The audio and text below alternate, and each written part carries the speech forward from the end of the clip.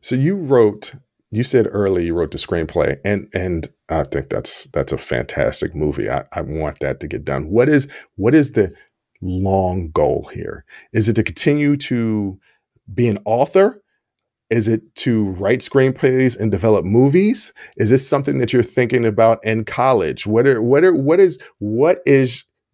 your plans for the next few years as you get out of high school and move on into, I guess they call it adulthood, but you seem pretty adult already, but technically 18 is adulthood.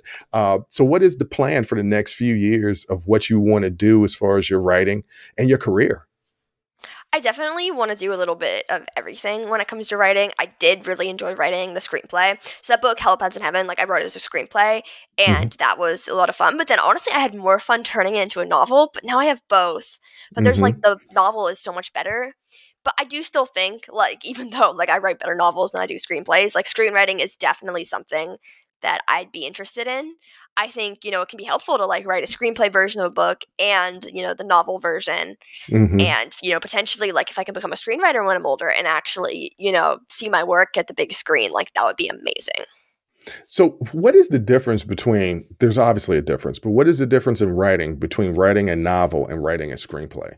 Because they are different. I was watching a TV show, and it was based on The Godfather. And Mario Puzo wrote The Godfather, the novel, but he had to adapt it to a screenplay, and it's a different form of writing. So can you explain to the audience how that different form of writing affects a novel and a screenplay?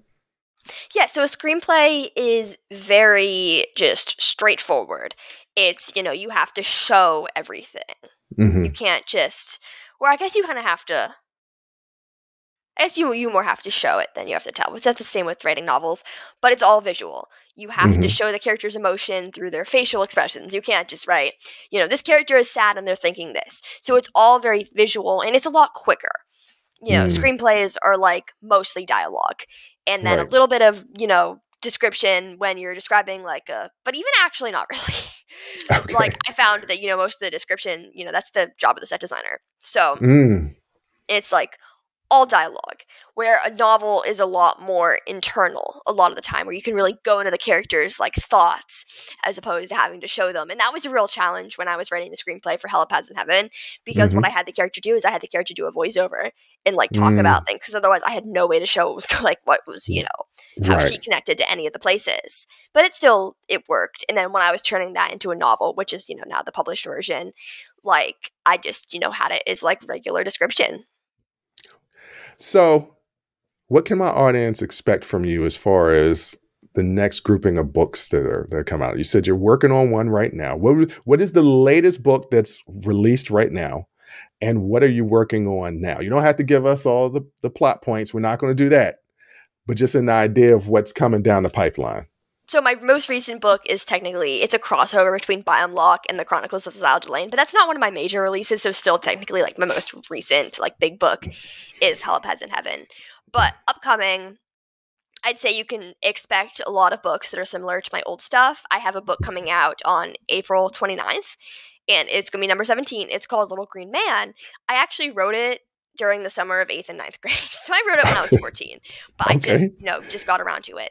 And that's obviously it has aliens, but it's more of a mystery, and it has a lot more like high school, and it's more realistic than like my crazy action-packed books. Like it's a lot more grounded, but there's aliens.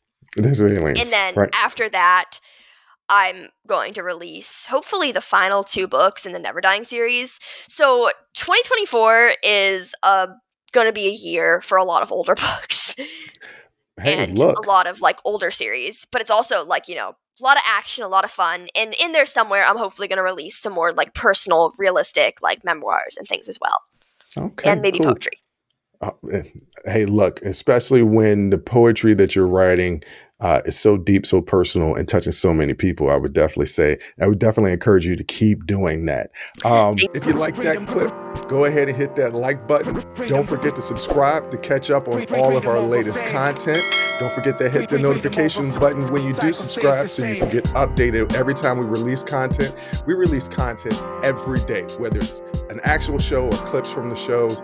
So go ahead and subscribe, like, comment. Also, don't forget our Patreon page where you can find our Talking Straight-ish and After Hours Uncensored episodes. That's patreon.com/unsolicited perspectives. But once again, thank you again for listening to Unsolicited Perspectives. I'm your host, Bruce Anthony, and I'm going to catch you next time. I'll holla.